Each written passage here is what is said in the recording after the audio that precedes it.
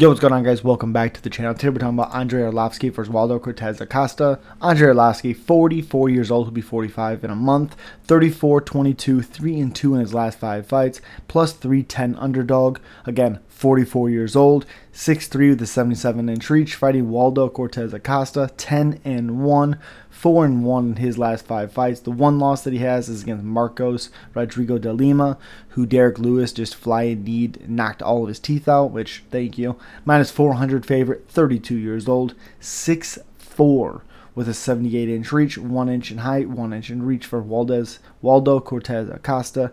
I like Salsa Boy in this one. I just don't trust that chin of Arlovski. I think Arlovski can make it interesting in the clinch if he can get a hold of him. You get him, do some dirty boxing, stuff like that.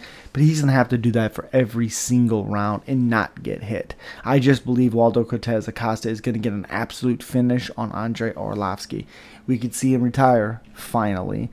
Waldo Cortes Acosta probably will be your winner, unless the MMA gods are like, you know what, give him one more. As always, guys, subscribe, like, comment. Let me know who you're picking. Peace.